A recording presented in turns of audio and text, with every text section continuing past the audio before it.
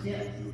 Knees get so hurting so bad. But last night and this morning and this afternoon when I went up and down, it wasn't bothering me as much. And I thank God and I praise God for this ministry, and God is really truly working in here. And I just praise God for being able to come here yesterday and today to get the information.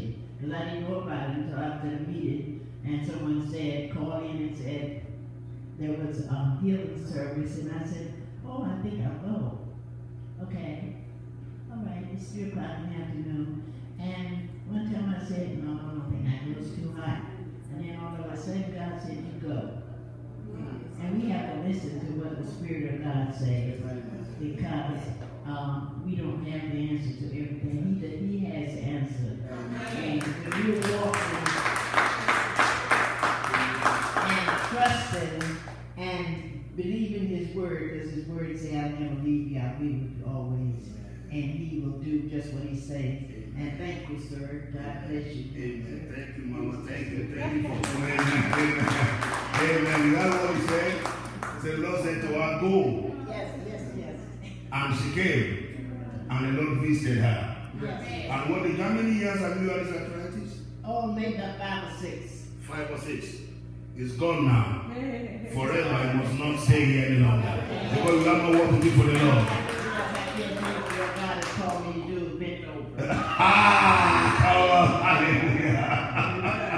He says she can't do what God has asked her to do with a leg bent over. So that is a good one. That's why God wants to heal you so they can go and do work for Him. It's like the lady came to Jesus, had been bent over for 18 years. Yes, yes.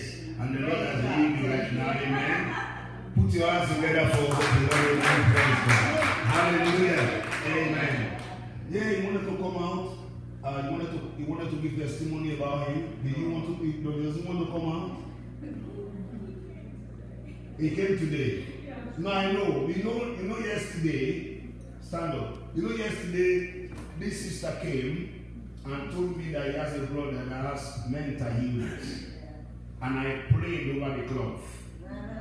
And I asked him to take that cloth to him and lay it on him. And today is here. Let's call him. Praise God. I say from the body of Paul, come with him, come with him. Come with him. Come together. Hallelujah. Amen. Yesterday when I was praying for everybody here, she said his brother is having a problem with the mind. That is not here. All of you remember. I said out of the body of Paul was taking cloth to yield.